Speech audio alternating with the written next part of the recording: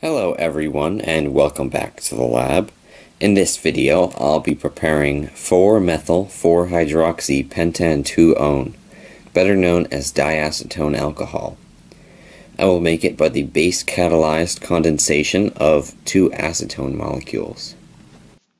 A thimble packed with barium hydroxide octahydrate was placed in a sock slit extractor, through which was run 130 milliliters of acetone. This should be left to run until the contents of the flask boil at greater than 100 Celsius. 80 to 100 hours is normal time for this.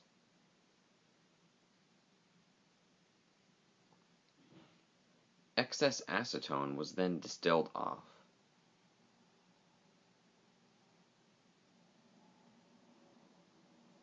Distillation was continued until the vapor temperature went above 70 Celsius.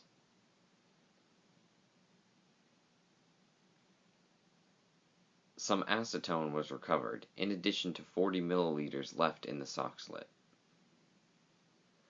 Heating to 60 Celsius under vacuum removed most of the remaining acetone.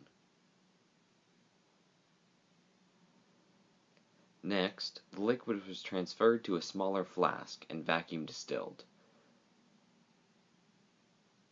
The product was collected between 85 and 95 Celsius at around 30 torr. A small amount of acetone water forerun came over.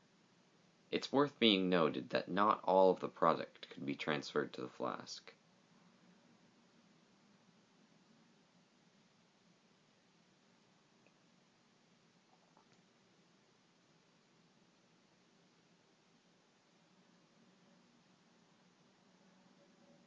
The yield was 21 grams of diacetone alcohol.